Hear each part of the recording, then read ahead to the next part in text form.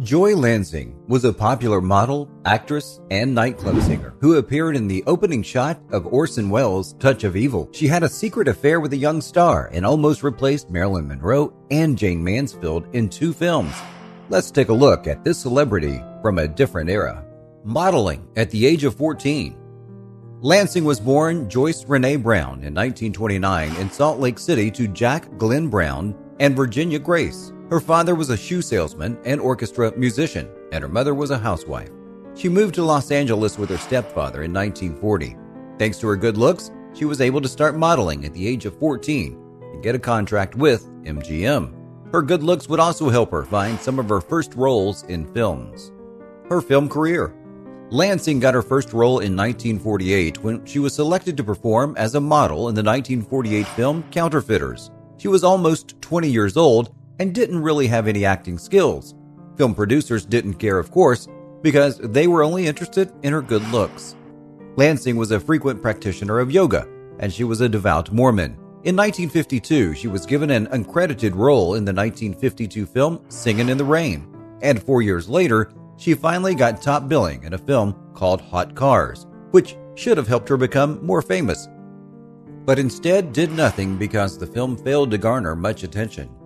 Her most well-remembered role was probably as Zita in the opening tracking shot of the 1958 film Touch of Evil by Orson Welles. Spoiler alert for those who are planning to watch the film, Lansing's character dies at the end of the shot. She's remembered for having uttered the words, "I keep hearing this ticking noise inside my head," right before she dies. Lansing appeared as Lola alongside actors like Frank Sinatra and Dean Martin in the 1965 film Marriage on the Rocks. She was given the chance to replace Jayne Mansfield, one of the most popular actresses at the time, in the 1969 horror film The Ice House, but she turned down the offer and decided to star in a different film. She was also considered for a role in All About Eve, but it was eventually given to Marilyn Monroe. Music career. Wanting to do something other than acting, Lansing decided to give singing a try. She sang in nightclubs in the early 60s, and she was featured in trade magazines. She performed with an orchestra and even toured with Les Paul. Her music career, just like her film career, didn't last very long, and there's not much known about it. She did not release any of the songs she recorded on an album. She recorded a song called Love Me with REO record label in 1957 and some other songs in Los Angeles, but none of these songs were released on an album. She recorded a series of songs in 1962 and in 1965. Cashbox magazine reported that Lansing was working on an album with RCA Records. The album, which was supposed to be called Joy to the World of Jazz, was never released, and there's nothing known about it now. TV shows. While studying at the University of California, she was discovered by a writer from The Bob Cummings Show. She was chosen to play the role of Shirley Swanson in the show, which was also known as Love That Bob. Lansing performed in the show from 1955 to 1959. She also performed as Superman's wife in an episode of The Adventures of Superman. The producers were so impressed with her performance that they wanted to star her as a recurring character on the show, but it was soon canceled. Lansing's best role is thought to be her role in the Peabody Award-winning TV show pilot, The Fountain of Youth. The episode was directed by Orson Welles and can be seen at the Paley Center for Media in New York City and Los Angeles. Lansing had appeared in over 200 TV shows by the end of 1956. Her TV career had perhaps been more successful than her film career because she received a star on the Hollywood Walk of Fame for her TV work. Her secret affair with a young star. While working on the set of Bigfoot in 1969, Lansing met Alexis Hunter, then known as Nancy Hunter. Hunter, who was only 21 years old at the time, was dressed in a monkey suit on the set when she saw Joy and immediately fell in love with her beautiful looks.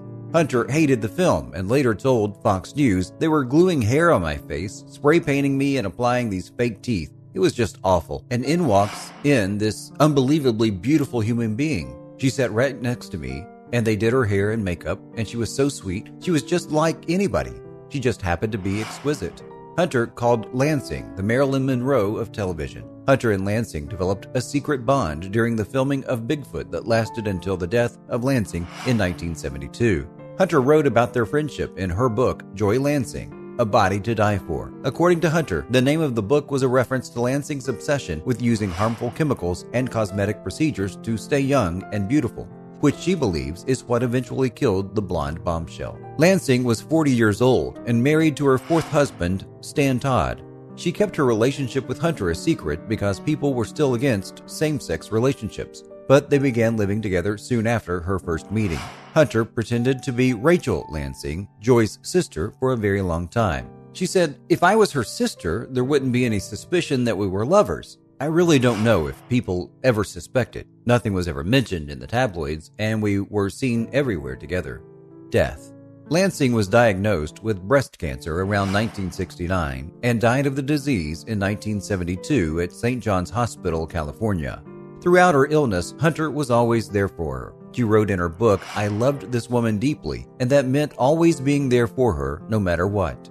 She looked after her when Lansing underwent chemotherapy and was there for her when she had surgery 2 years before her death. It was reported that Lansing was 37 years old at the time of her death, but it was later revealed that she was 43. Lansing could have easily been a star as big as Jayne Mansfield and Marilyn Monroe had she taken her acting career a little more seriously. She's better recognized for her TV shows. In fact, if you watched TV a lot when you were little, there's a good chance you might have seen Lansing since she appeared in over 200 shows.